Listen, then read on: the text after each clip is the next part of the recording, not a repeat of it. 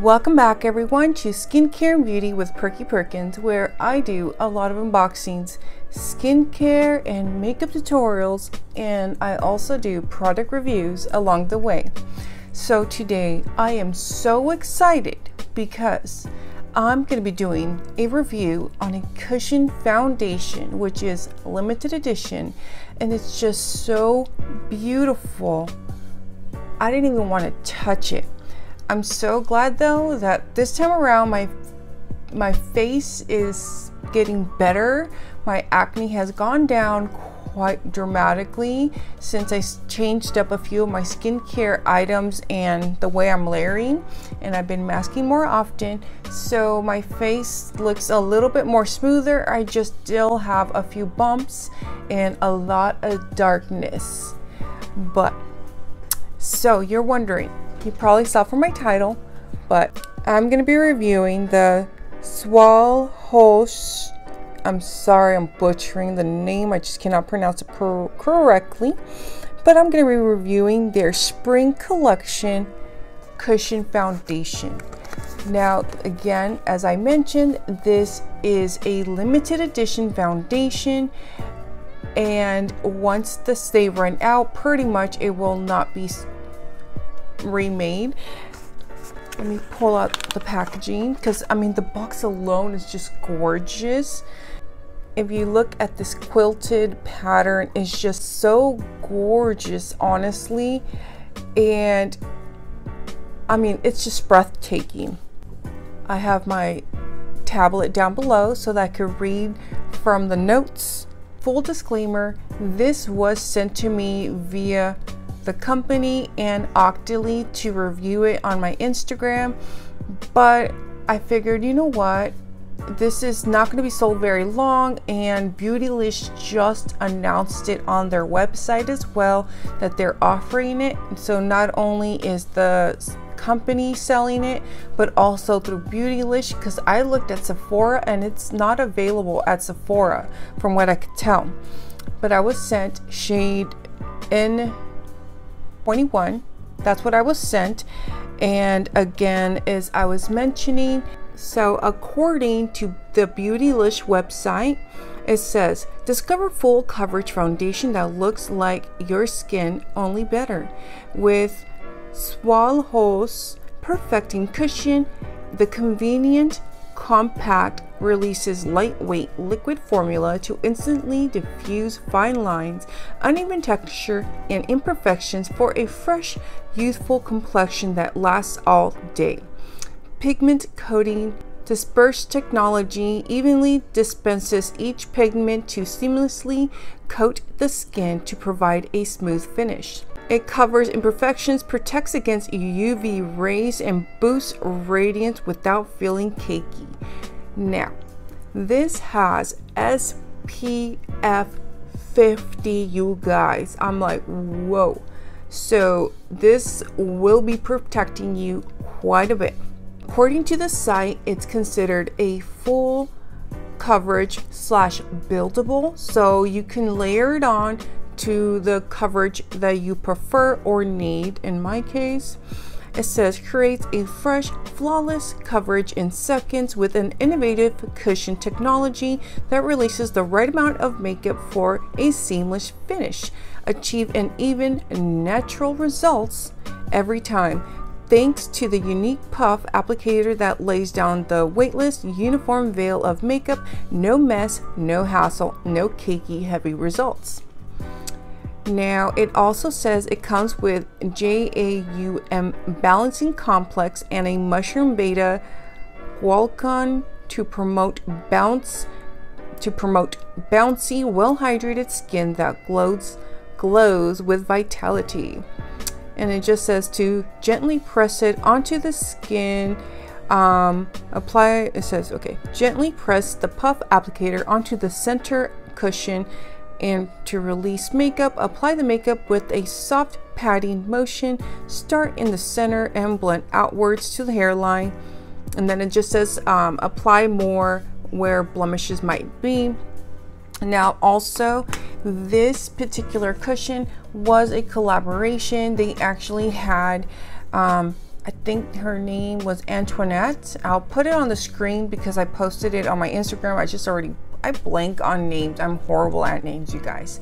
But anyways, this was a collaboration with an artist, and they wanted to basically make the packaging to like traditional like vintage Korean like scenery and stuff like that. So I thought that was very beautiful, and the story behind it. Now, as I mentioned, it is limited edition. It does have SPF 50, and this is a higher end KBeauty brand. With that in mind, this retails for $65 USD, you guys. So $65. I've already worn it before, and oh my gosh, it has an amazing fragrance. I'm not sure if it's the herbs that they use, because it does have Korean herbs, but the fragrance is amazing. It is heavily fragranced, but I didn't have any issues with breakouts or nothing like that. But I do want to make sure you're aware. But of course, I'll be telling you as I go. And for that $65, you also get a replacement cartridge for future use. You guys, let's get to it and let's start putting this base. So I'm gonna go in with the Tatcha. First, actually, I'm gonna hydrate my skin because it's been a few hours since I actually put my moisturizer. I'm gonna start off with the Glow Recipe. Nice refresher. Very soft mist. And then I'm going to go in with the Tatcha. I'm just going to put it on my T-zone.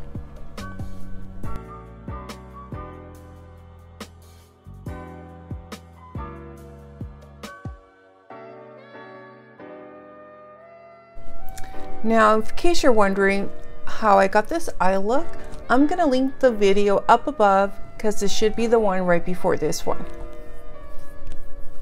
Now, typically I allow my primer to sit for just about 30 seconds to make sure it starts kind of meshing into my skin.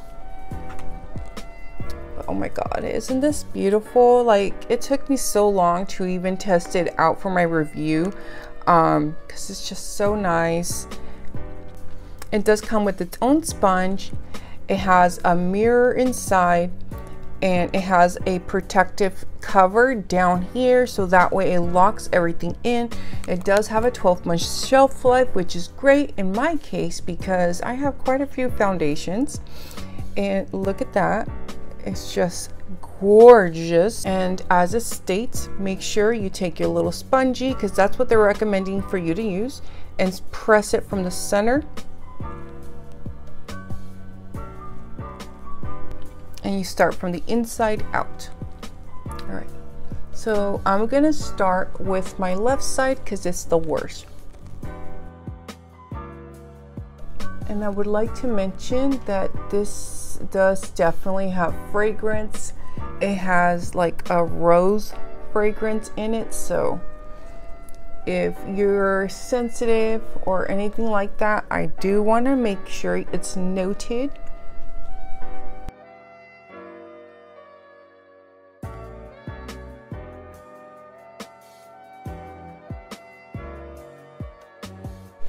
So far with just one dunk, and it did a pretty reasonable job covering that bad boy up. One little dunk or press. Start with this side. I will say the fragrance is masking, in my opinion, the scent of SPF, because again, it does have SPF 50, and from my experience with other SPF foundations or products in general, that scent is super strong. So I'm wondering if that could be the reason why they did it.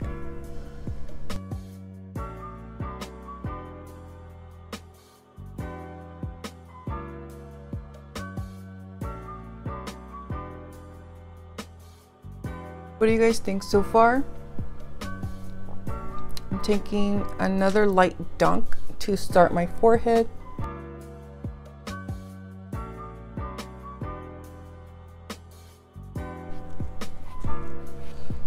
It's not that hard, I will say that. I'm gonna bend it just a bit to do the center.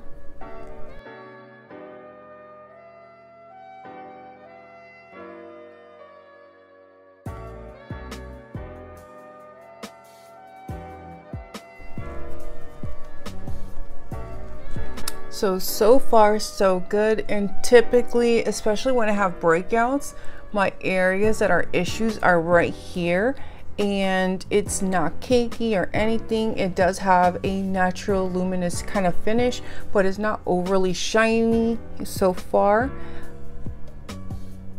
It just looks fresh and, you know. But I'm going to do one more layer on the areas which have my acne and see how they cover up.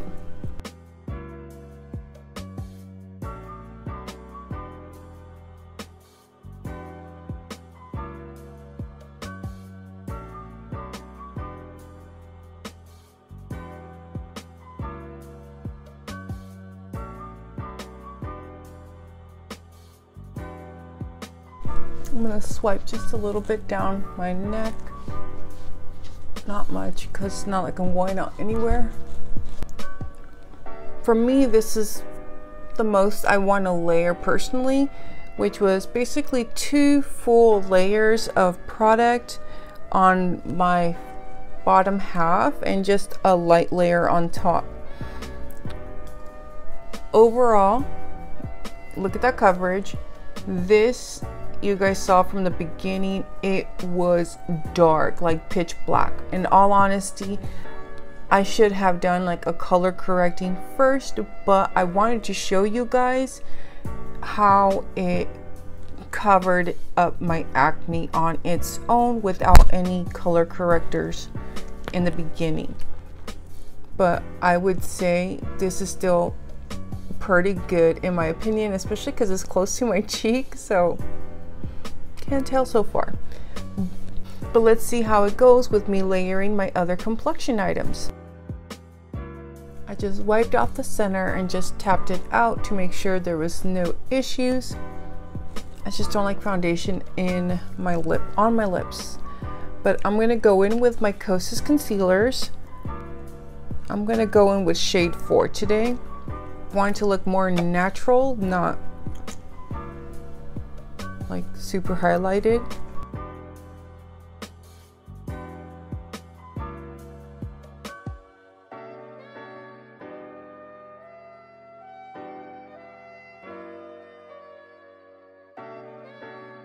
So I'm not going to put no concealer on this blemish because I'd rather it stay as it is versus trying to cover it up because they're not exactly the same shade tone. So I'm going to start blending out my nose.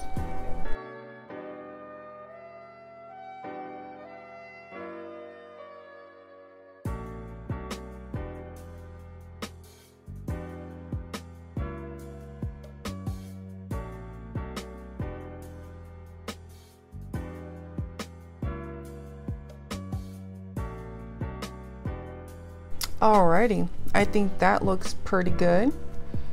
Now we need a little bit of powder. What I've been doing as of late is I'm using my mineral powder from Pure to actually set my foundations because it just gives a nice little veil of warmth and it doesn't make me dried out or cakey. And the loose powders right now, I think because my skin has changed with being in isolation, it's making me cakey again and drying me out.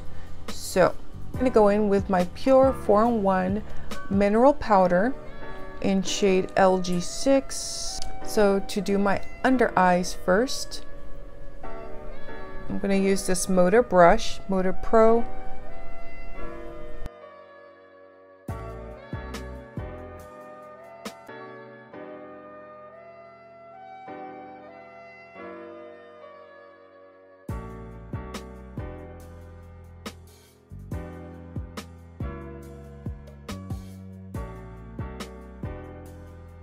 The bigger brush, I'm going to use my Hank & Henry Sandra brush. I'm going to set the rest of my face.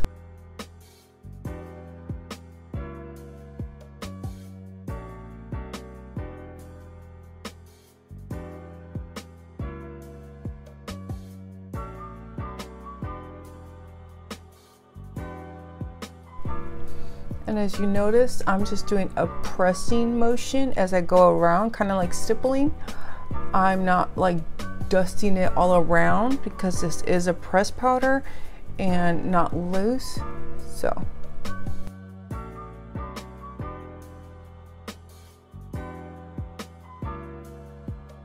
I've never done this before. Try to get her on my nose.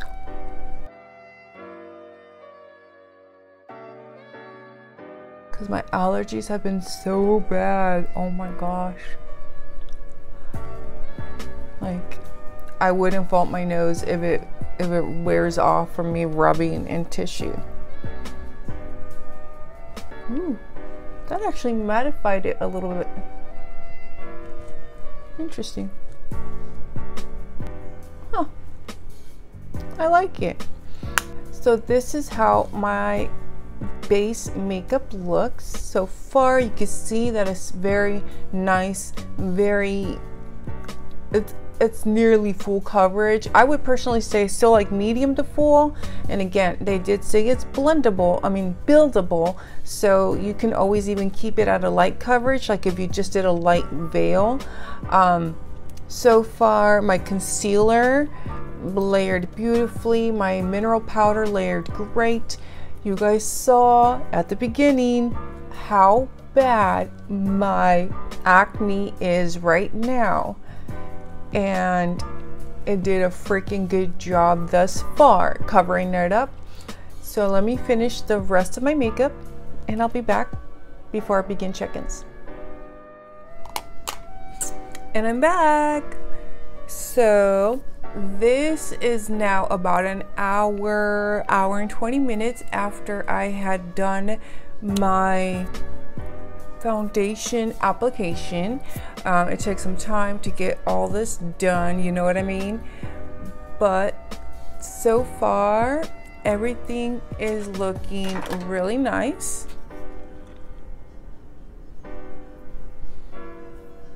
At the very beginning, you guys saw how bad my acne scars and dark spots were at the beginning.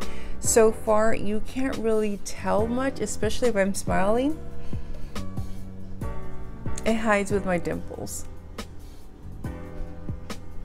So I don't find that personally very bad, because an average person would have done a color corrector before doing any kind of foundation application anyways, or at least applied a concealer on top of it.